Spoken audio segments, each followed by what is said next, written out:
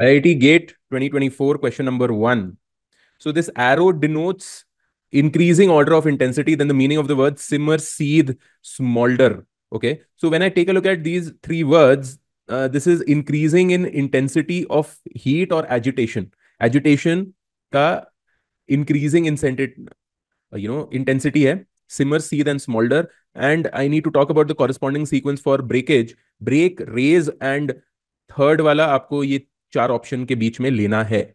Okay. So first option is obfuscate. That's basically to confuse or obscure in meaning. Okay. It's absolutely unrelated to breakage or to destruction. Okay. जो हम लोग का है break, raise and the third one that is to do with destruction. So ये तो definitely नहीं होगा. Obliterate is to completely destroy. This is a probable answer. Fracture is to break, but fracture is typically partial. It's not complete breakage. Fissure is a narrow crack or opening. Okay. So break is a smaller action of damage. Raise implies completely leveling something. It's absolutely raised. That's more intense than break. And if I want to go into more intensity, it would be total annihilation. Total annihilation is the same as obliterate. Okay. So here the answer will be B, that's obliterate. Okay. That's question number 1. IIT GATE 2024 question number 2. In a locality, the houses are numbered in the following way. The house numbered on one side are consecutive odd integers starting from 301. So 301, 303, 305, 307, so on and so forth.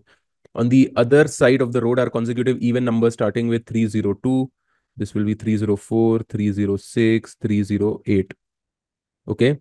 If the differences of the sum of the house numbers between the two sides of the road. So what is the difference in the first row? Difference is 1, difference is 1, difference is 1, difference is 1. So the difference is 1 for each row. If the difference of the sum of the house numbers between the two sides is 27. So the sum till the fourth one is 4. Till the fifth one, it will be plus 1. So if the difference is 27, then that means that on each side of the row, there are 27 houses. And the difference between each of them is 1, 1, 1, 1, 1. If I add them, the difference sum will be 27. So the number of houses on each side of the road is 27. Total number of houses will be 54. So each side will be 27. Answer is A.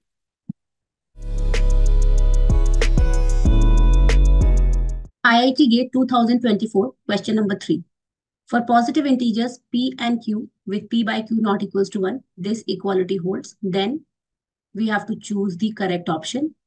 So P by Q whole power P by Q is equal to P power P by Q divided by P power 1, because we are using the rule that A power M minus N is A power M divided by A power N.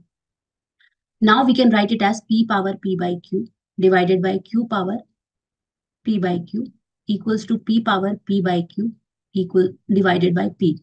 So we are using the rule that A upon B power M is equal to A power M divided by B power M. So this and this will get cancelled out. So we will have P equals to Q power P by Q. So we raise both the sides to Q and we will get this.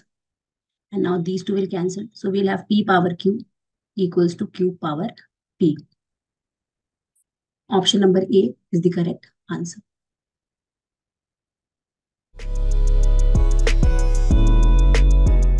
IIT GATE 2024, question number 4.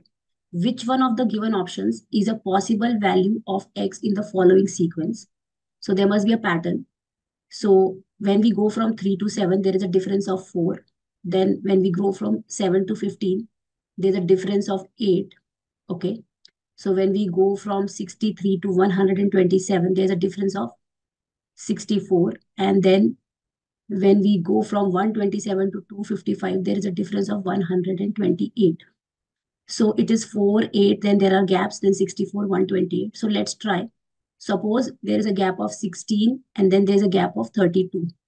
So the sequence is completed. 4, 8, 16, 32, 64, 128. Every time we are multiplying the difference by 2. So now from 15 to x, if we have a difference of 16, so x must be equal to 15 plus 16, which is 31. And then from x to 63, there should be a difference of 32. So 31 plus 32 should be 63, which is correct. So the value for x should be 31. Option number D is correct. IIT GATE 2024, question number 5. On a given day, how many times will the second hand and the minute hand of a clock cross each other between 12:05 and 12:55? So if I try to draw a clock, what will happen is something like this. This is 12, this is 12:05.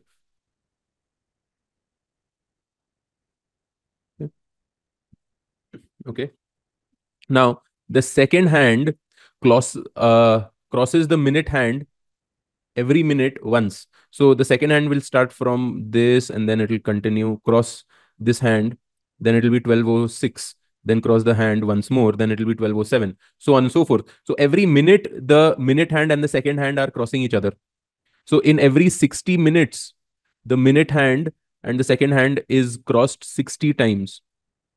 Here, the time is between 12:05 to 12:55. So that gives me 50 minutes. In 50 minutes, the minute and the second hand will cross 50 times. That's what my answer is here. So 5 is C.